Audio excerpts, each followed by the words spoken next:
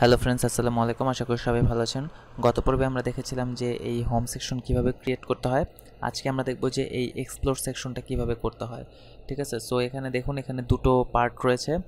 একটা হচ্ছে explore head, এই পার্টটা হচ্ছে এক্সপ্লোর হেড, এবং এরপরে রয়েছে হচ্ছে এক্সপ্লোর সেকশন। ঠিক আছে, সো এই দুটো পার্টে আজকে আমরা দেখব।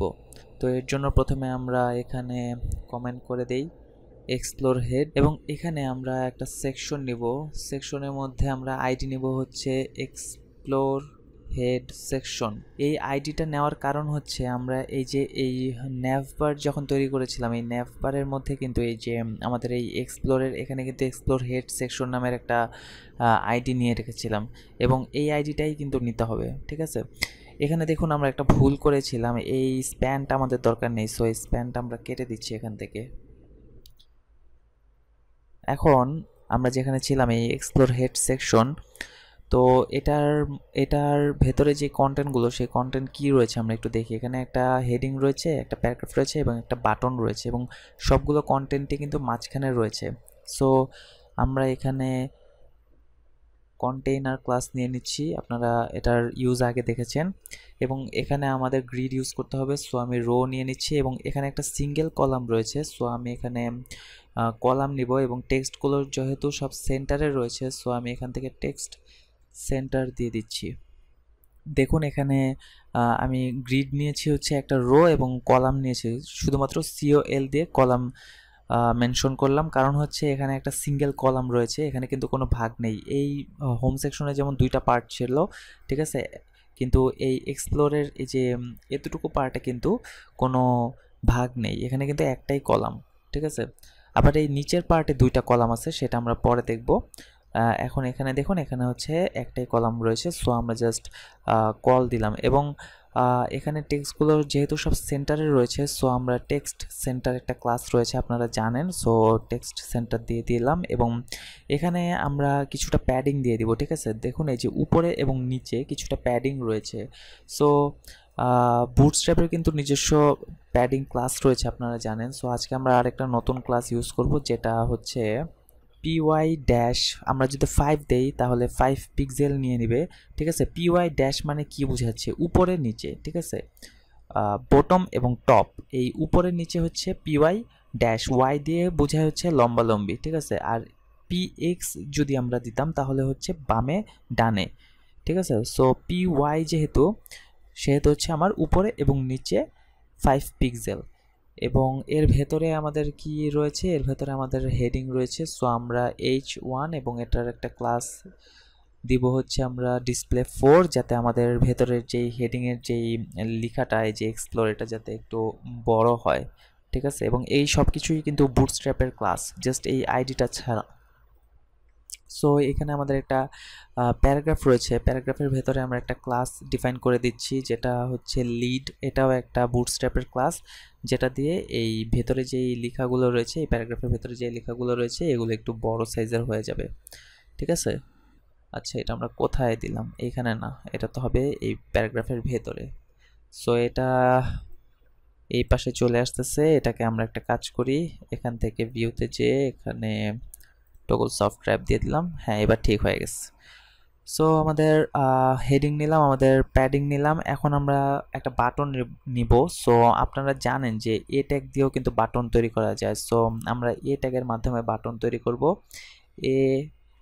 a.btn আউটলাইন ড্যাশ সেকেন্ডারি, এবং এখানে আমাদের href এখানে হ্যাশ দিয়ে দিচ্ছি, ডেড লিঙ্ক করে দিলাম, এবং এখানে আমরা কি লিখব, এখানে দিব হচ্ছে আমরা ফাইন্ড আউট মোর। সো আমরা এই ট্যাগের ভিতরে দিব হচ্ছে ফাইন্ড আউট মোর। এবার যদি আমরা আমাদের পেজটাকে ওপেন করি,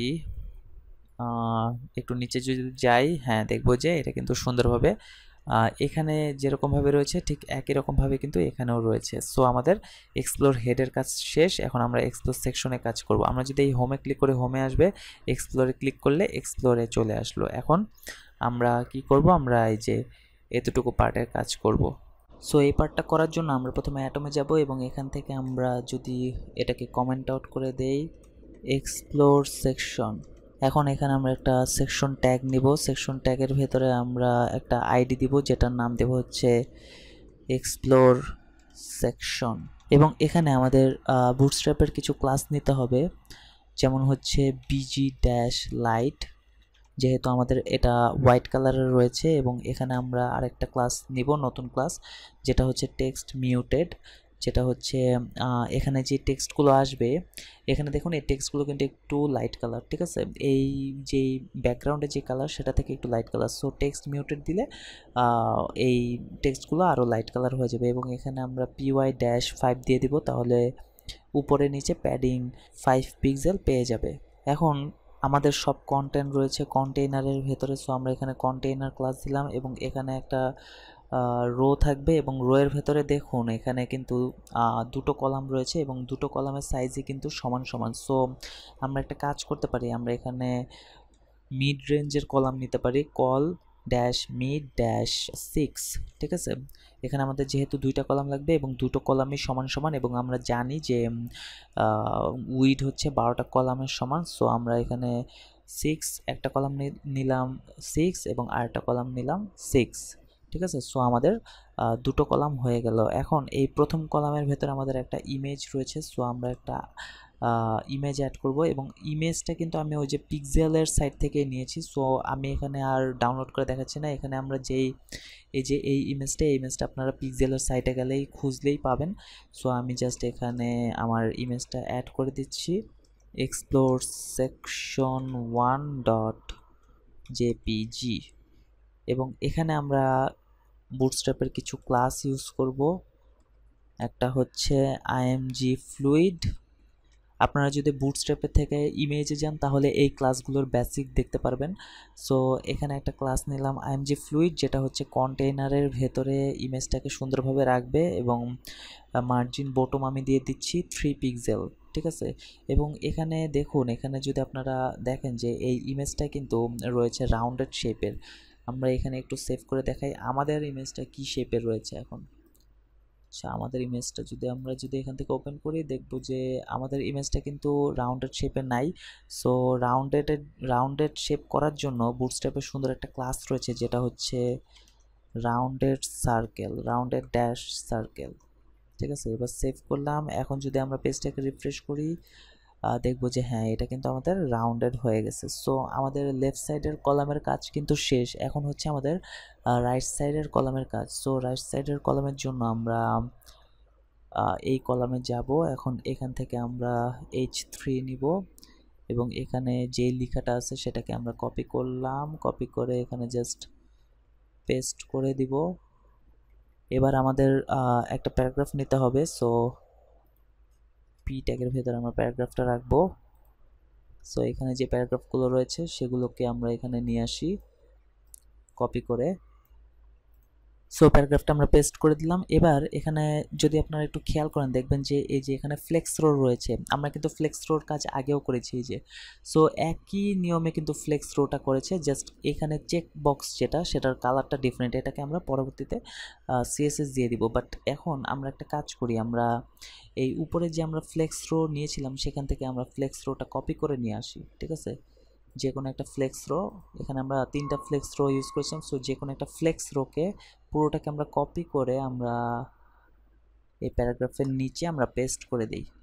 সো পেস্ট করে দিলাম। এরকম আরও একটা পেস্ট করতে হবে, যেহেতু আমাদের এখানে দুইটা লাগবে। আমি এটাকে সেভ দিয়ে দিলাম আগেই। দেখুন এই যে এখানে আমাদের দুইটা ফ্লেক্স রো ইউজ করেছে। সো আমরা এটাকে সেভ দিয়েছি। এখন এটা যদি রিলোড দিয়ে দেখবো যে হ্যাঁ, আমাদের এই চেকবক্সগুলো কিন্তু সুন্দরভাবে কাজ করতেছে। বাট এখানে প্যারাগ্রাফের কন্টেন্ট যে এটা আমি এখানে কপি করে এখানে পেস্ট করে দেই।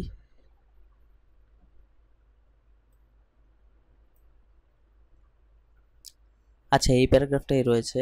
সো এটা কপি পেস্ট করার দরকার ছিল না, যাই হোক তাও করে দিলাম। এবার যদি রিলোড দিই, হ্যাঁ সেমই রয়েছে। সরি, এটা না, এইটা।